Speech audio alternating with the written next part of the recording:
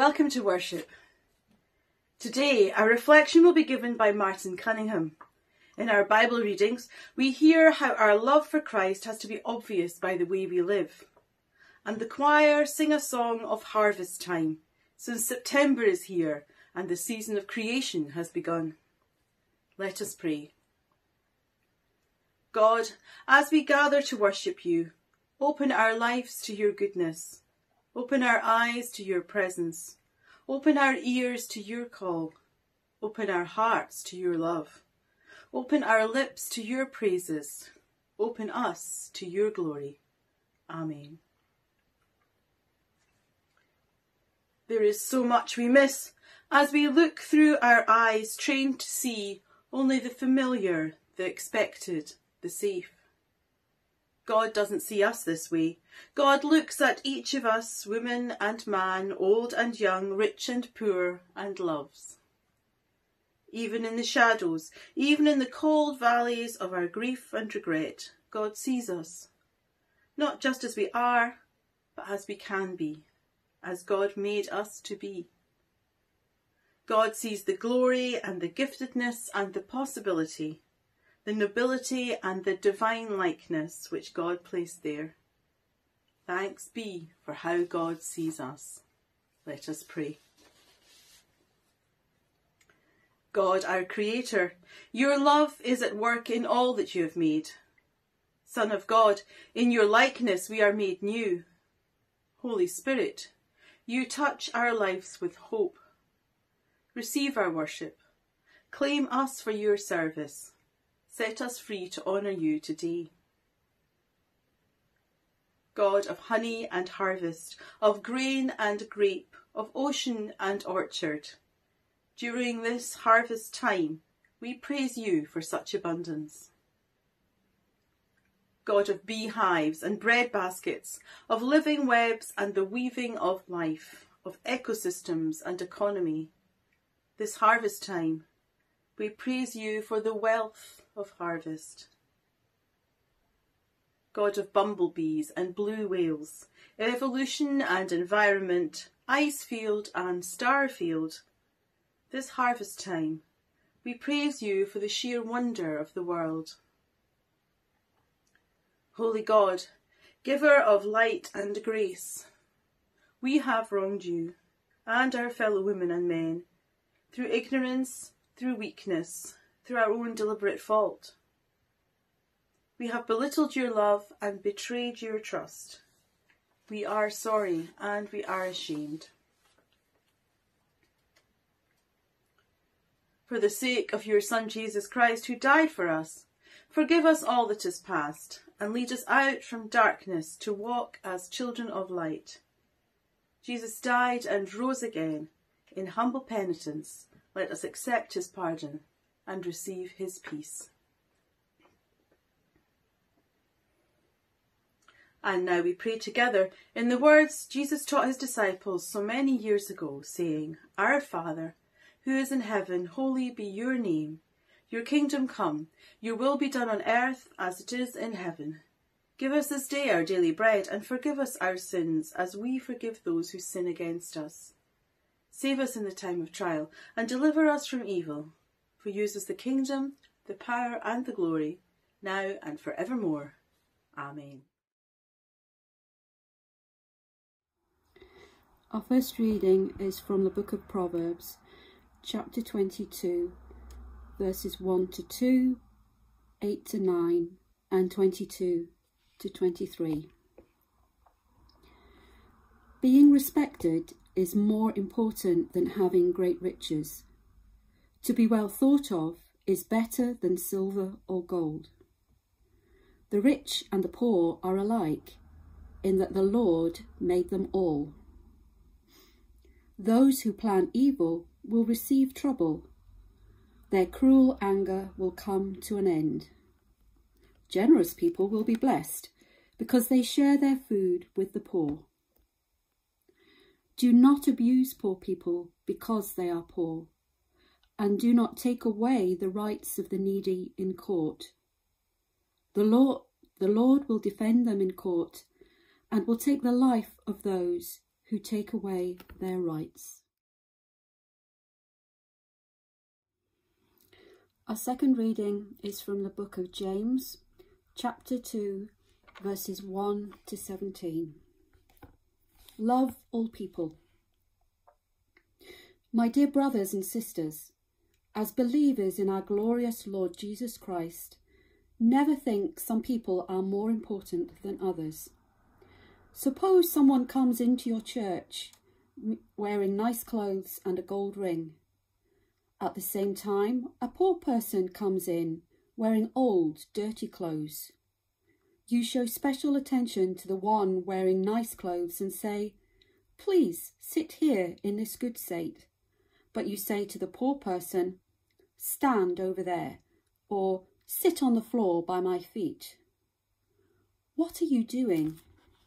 You are making some people more important than others. And with evil thoughts, you are deciding that one person is better. Listen, my dear brothers and sisters. God chose the poor in the world to be rich with faith and to receive the kingdom God promised to those who love him. But you show no respect to the poor. The rich are always trying to control your lives. They are the ones who take you to court, and they are the ones who speak against Jesus, who owns you. This royal law is found in the scriptures. Love your neighbour as you love yourself. If you obey this law, you are doing right. But if you treat one person as being more important than another, you are sinning. You are guilty of breaking God's law. A person who follows all of God's law but fails to obey even one command is guilty of breaking all the commands in that law. The same God who said, "You must not be guilty of adultery," also said, "You must not murder anyone." So if you do not take part in adultery, but you murder someone, you are guilty of breaking all of God's law. In everything you say and do, remember that you will be judged by the law that makes people free. So you must show mercy to others, or God will not show mercy to you when he judges you. But the person who shows mercy can stand without fear at the judgment. Can faith like that save them? A brother or sister in Christ might need clothes or food. If you say to that person, "God be with you, I hope you stay warm and get plenty to eat," but you do not give what that person needs, your words are worth nothing. In the same way, faith that is alone, that does nothing, is dead. Good morning. Leviticus chapter 19 verse 18 states, "Thou shalt not avenge, nor bear any grudge against the children of thy people, but thou shalt love thy neighbour as thyself. I am the Lord." Both today's readings give helpful advice as to how we should treat our neighbours with love and kindness, as does this poem by MoragAnne Elder. Do not be vengeful. Don't try to get even. Do not hold a grudge for any kind of reason. Do not be spiteful. Don't be merciless. Do not be cruel or become heartless. Do not be resentful. Don't be envious. Don't be embroiled in others' pettiness. Do not be hateful. Don't be critical. Do not be unforgiving, nor become cynical. Do not be vengeful. Don't hold a grudge, for God one day every thought will judge. Our readings tell us that through treating others with kindness and respect, and by demonstrating honesty in our financial affairs over a number of years, we can build up a good reputation in our community. The self-respect and blessing we receive and gain is worth far more than any financial reward. Riches may come and go, but a good name endures forever. The readings also point out that social distinctions are artificial. We're all created by God, and any class distinctions achieved during one's lifetime are abolished in death. One who sows iniquity gains nothing worthwhile. God will thwart any attempt to beat others into submission by anger. So we shouldn't lose our temper in order to gain control of a situation. Nobody should take advantage of the poor or show injustice to another. God pleads the cause of the poor and will punish the rich oppressor or unjust judge. To be merciful is to be blessed. Christians should be impartial. They shouldn't reject or discriminate against others due to their race, sex, or financial status. We should share our material possessions with others, and above all, we should do all in our power to ensure that everyone has the opportunity to encounter Jesus. We should carry out good deeds for the benefit of the community around us, so that all may share in our joy.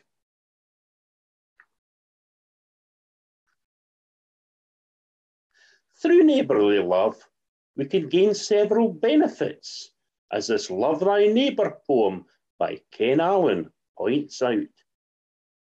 When anger smoulders in your heart and threatens to ignite, or someone wounds you with a word that festers into spite, or if somebody without cause is sporting for a fight, to love your neighbour as yourself will make you feel all right. If you're assailed with disrespect, which devastates your pride, or tried to tell the honest truth while those around you lied, or thought you had a loyal friend, but then was cast aside, to love thy neighbour as yourself will grant you peace inside. If envy rears its fearsome head beyond your self-control, or others disappoint or fail to reach a promised goal, and when it seems to many men have hearts as black as coal, to love thy neighbour as yourself will pacify your soul. I close this reflection with the words of the famous Scottish poet and writer Ian Crichton Smith, as he reflects on a positive model of society where there are no barriers between neighbours and where hardships are equally shared. My neighbour, if the rain falls on you, let it fall on me also from the same black cloud that does not recognise gates. My neighbour, if the rain falls on you, let it fall on me also from the same black cloud that does not recognise gates.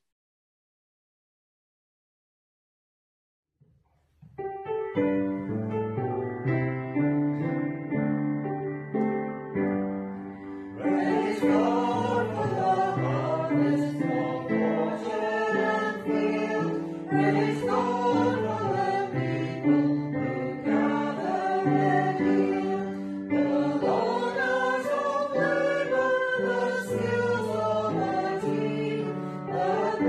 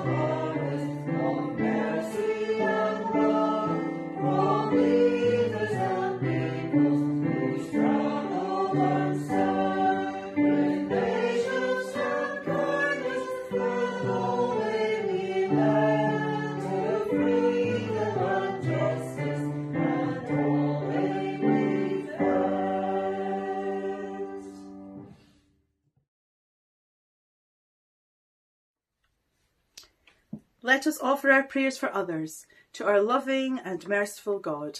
Let us pray. Creator God, we thank you for the richness and diversity of each unique identity.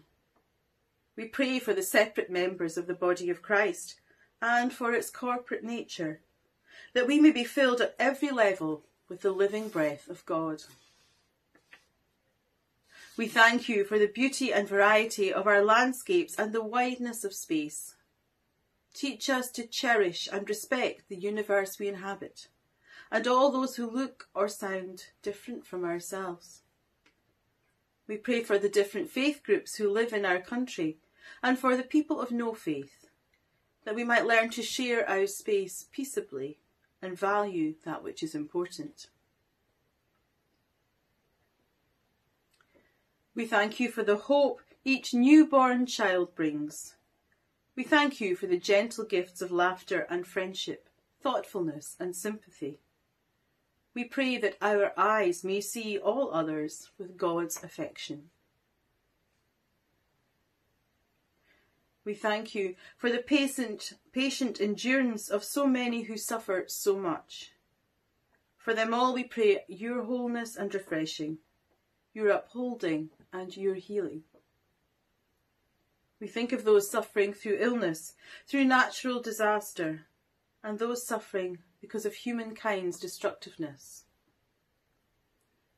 Please be near to them all, and to those charged with bringing peace to troubled lands. We pray for those living in troubled lands where no one seems to want to bring peace. Afghanistan, Yemen, Palestine. We thank you for all our blessings and pray that we may take none of them for granted, but commit ourselves to live out our thanks each day. Merciful God, accept these prayers for the sake of your Son, Jesus Christ. Amen. Once again, it's been a privilege to share worship with you. This week, may we use our lives for works of faith. May we be known for our generosity and compassion, and may our love for God be shown in our actions to others. And now a blessing. May God be our defender and provider. May Christ Jesus dispel all that disturbs or disables us. And may the Holy Spirit make us rich in faith and loving and merciful in action. This day, this week, and forevermore. Amen.